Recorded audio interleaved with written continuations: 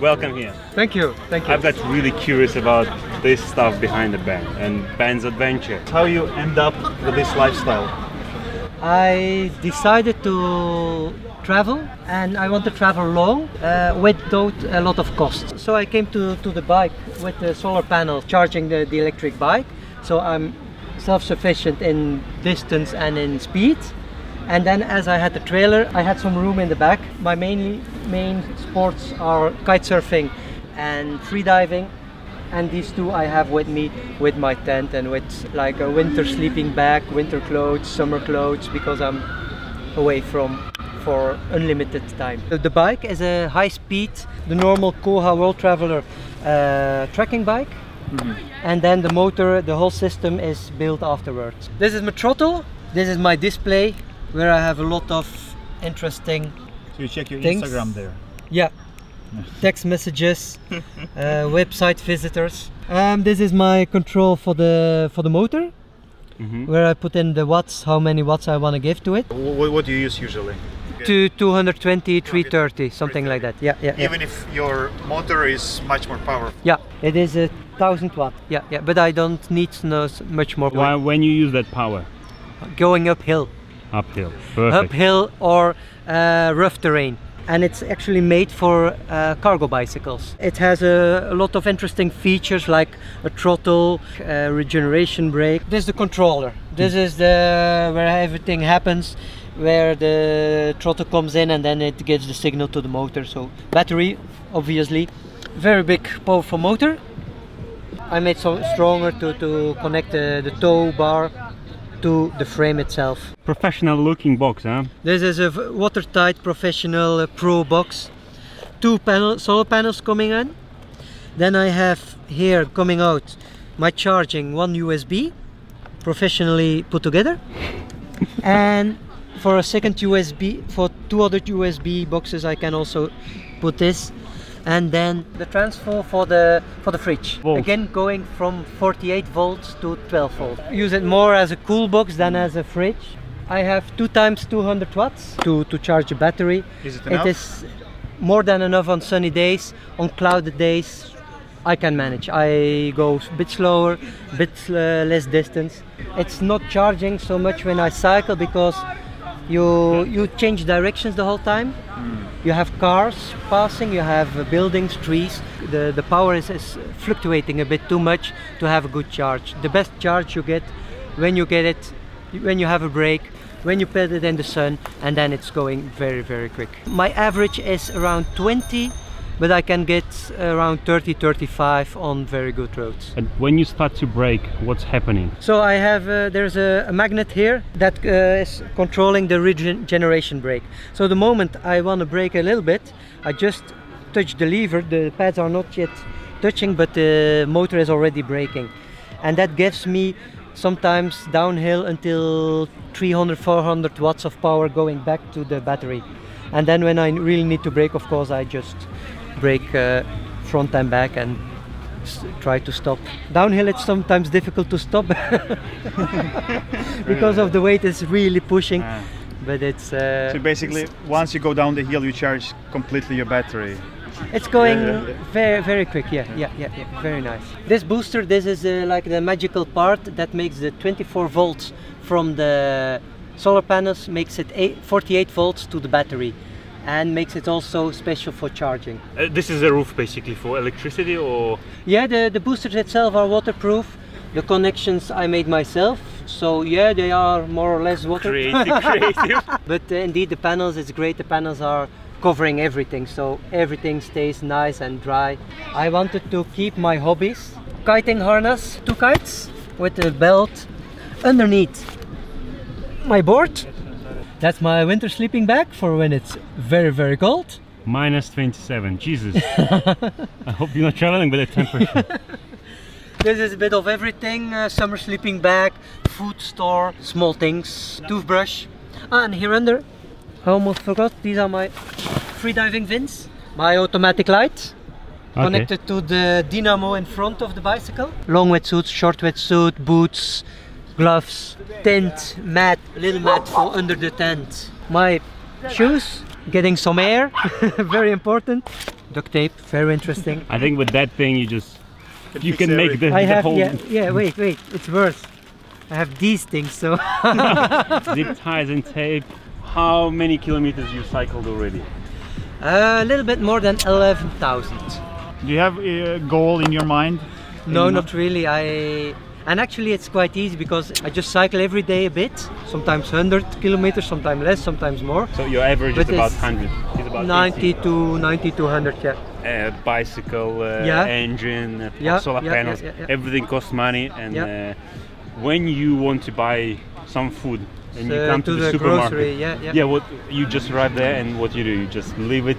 You have a lock, you have a chain, you have I don't know, GPS system, or are you not afraid that someone just take all these goodies and drive away? I have a lock, 2 locks on my bike, but I'm not really afraid that people are going away with it because you have to know how to get away with it. So you need And to... it is so heavy that you just can't quickly go away. And then concerning everything on the bike, it's all coupled together and then tied. It's not easy to get it out. So Even for you, huh? even for me. So because I don't want to lose it on the road. I also decided not to worry about that, because if you worry each time you go into a grocery store and each time you leave your bike, that's a lot of worrying. Yeah, it becomes nightmare, huh? It becomes, And yeah, then that's not good for your heart, not good for your health. So I decided only to worry the moment something is gone, and then see what is gone and what's it cost, and see, and then worry at that moment. So I think you need to be quite fit to even steal this thing. Do you know Yeah. the total weight of all your setup? My trailer is around 100 kilos, completely filled like that, and the bike is 50 kilos with the motor and the bags. Oh. So the whole trailer is 150. So lot with of me on weight, it, it's huh? 220 around. When you come to Pisa Tower and people take more pictures of you with a bicycle over the Pisa Tower, how do you feel about that? People appreciate it. People see it as something really adventurous, something new. People invite me just to have a coffee, just to have to put a tent in their garden, or they cycle with me. A lot of people they come along with me, and then they ask where I have to go, and they just go for 10, 15, 20 kilometers talking with me. You always have support team with you. yeah. It's great. It's just amazing. Also, then I get local information where to go. The most friendly nation so far? That's very difficult because in every country people have been very, very friendly. The reactions are 99.9% positive. It's a good percentage, huh? Yeah. If someone will decide, okay, tomorrow I'm gonna cycle the same way, live the same style, kind of lifestyle, and what will be the cost just to start? The bicycle completely with motor and electricity, completely installed, is around 4,000 euros. 4,000 euros. And the trailer, I made most of it myself. So, and the guy who welded it for me did it for free, thanks to Marine Technics. And not to forget fietscarxl.be for the trailer ID. Oh, okay. The trailer, if you would build it like that, I think 1,500 euros. Okay. Empty trailer with the solar panels and electricity installed. With the solar panels included? Yeah. Solar panels are around, I bought them around 200 per piece, and the booster is also 200 per piece, so that's like 800, and then around 1,500 to get. So for like 5,000, 6,000 euros. 6,000 euros. You'll get on the this. safe side. If you have only 1,000 euro instead of 4,000 euro, would you be able to pull out something similar to travel, maybe less powerful, less beautiful? With 1,000 euro. 2,000. Yeah, 2,000. You could easily make a restricted version of it. Smaller panels, lighter motor, same battery perhaps, but everything shortens and could become smaller. So it would be. It's perfectly possible. Yeah. I'll take some toys. I have some space. I need the space for the solar panels. I need space for the toys. So everything together makes it a. Yeah, I'm very happy with. So what about wild camping? Is it hard in Europe in general? No. I haven't had any problems. it's been quite easy, but of course I started that in Scandinavia where it's allowed. So you can do it there, so you can enhance your technique to find a good spot. Just out of sight but not only out of sight, but I want to keep an open sight to the east. So in the morning my panels charge when I'm not already out of my bed. When I'm still sleeping, So you have some strategic calculations yeah, there. Yeah. I have to find out a place well sheltered but open to the east side and not too much view from the street. Yeah, because usually when you camp you think like where the wind is blowing, so just to keep the tent, but here a deeper analysis it's another game. Oh, What's your modifications?